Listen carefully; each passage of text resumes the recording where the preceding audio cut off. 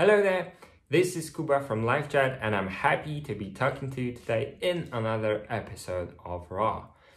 Today I wanted to tell you a little bit about Quora. For those of you who don't know what Quora is, it's a Q&A platform that people use to share their knowledge about pretty much anything. Basically, you ask questions, other people answer them. I've been using Quora for nearly 5 years now, and I have 1.7 million views of my content that generated trials and revenue. You might be thinking, right, so what's in it for my business? And apart from some ridiculous questions that you'll come across every now and then, like what do cows think about? There's a ton of highly specific questions that you can use to promote your business.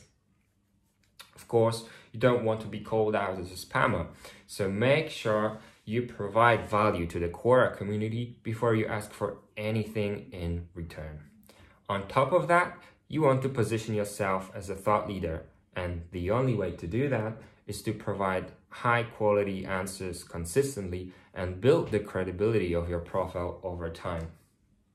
And if you decide that the end goal of your presence of Quora is about promoting your business specifically, make sure that the links linking back to your company pages are just tiny details on top of your value-packed answers that genuinely solve others people's problems.